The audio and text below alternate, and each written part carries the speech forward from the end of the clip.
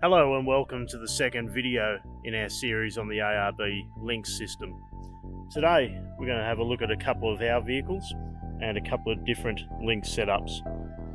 The first vehicle we'll have a look at is one of our field service Nissan Patrol workshop utes. These vehicles have been kitted out for doing radio communications and mechanical service on mine sites and other remote locations throughout Western Australia. Well, here we have a Linx that's installed into one of our vehicles. As you can see, there's a couple of different screens that we can utilise with Linx. At the moment we're displaying the speedometer module as well as the switchboard module. The switchboard module we can turn individual items on and off manually, like our AR21s and AR40 light bar. Work lights, beacons and communications are set up through Linx on this switchboard. Likewise, we can have them activate automatically. So with our high beam, we have the spotlights and light bar activating with our high beam.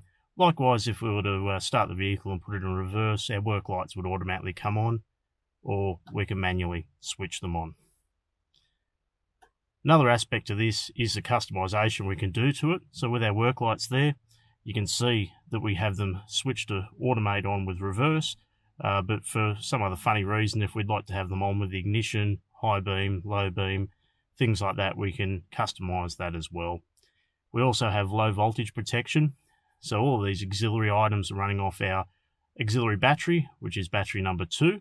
And we've configured it that if that item's on and we receive a low voltage threshold level, that the item will automatically turn off, thus preventing the battery from over discharge, or from flattening the battery if they're an item hooked onto your start battery, like our spotlights are.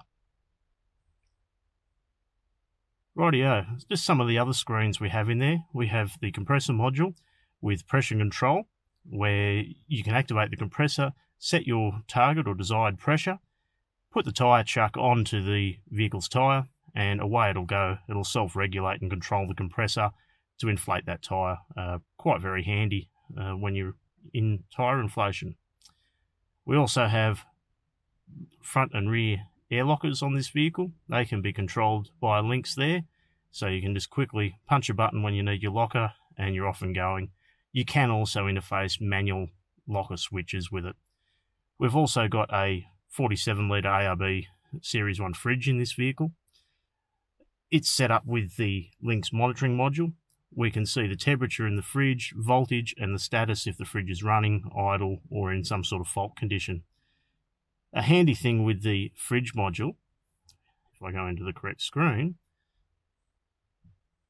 is that we can actually have a temperature log for up to 24 hours previous on the fridge, which is particularly handy if you're operating the fridge as a freezer, and you might be a bit worried that overnight your battery's gone a bit low, and you're not sure if your frozen goods have become partially unfrozen during that time. You can go through and have a look and double check.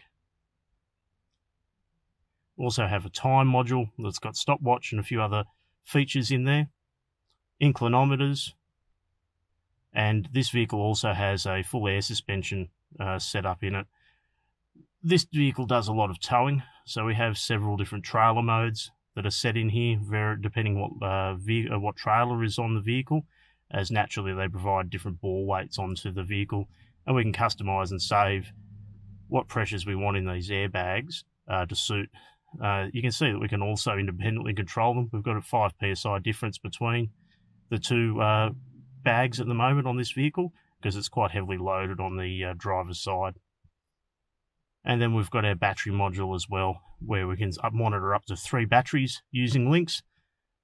This vehicle has 3 batteries, but 2 of them are paralleled as an auxiliary, so hence the only monitoring 2 battery voltages. And then it brings us back to our switch mode. All of those are available on the other side of the screen, so you can pick and choose what you want to monitor at any one time using Linx. Here we have a typical commercial installation of Linx. In this vehicle, we have the Linx installed on an aluminium escutcheon panel to the rear of the cab. This allows for the mounting of Linx and all the other accessories directly to the vehicle without turning the cab into Swiss cheese. You can see on the right hand side there we have the Linx module installed, along with a relay panel that provides the higher current switching for a lot of the accessories that Linx can turn off and on, as well as utilising the Bainbridge Technologies fuse panel at the lower right hand side of the screen there.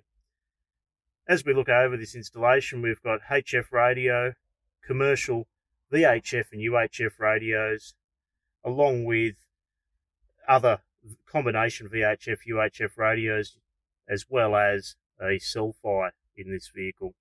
This vehicle is also fitted out with a high-speed satellite-based ADSL hotspot, which can deliver ADSL speeds to the workers when they're out requiring to download large files or the like. Now let's take a look at a more traditional Linx installation on our Nissan Patrol wagon.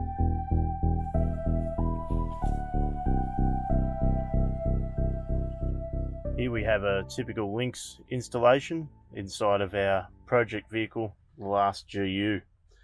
The Linx in this vehicle is set up to configure all the aftermarket accessories, as well as a range of communications equipment that's used in this vehicle.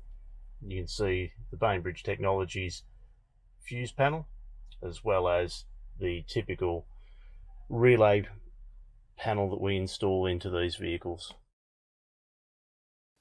There's a quick look at a couple of vehicle installations of the ARB Linx system. As you can see, it's equally well suited to commercial applications as it is to recreational four-wheel drive applications. If you'd like any further information on ARB Linx, please call in and see the team at Goldfields Off Road, where we can walk you through all the different options available and give you a demonstration of the Linx system.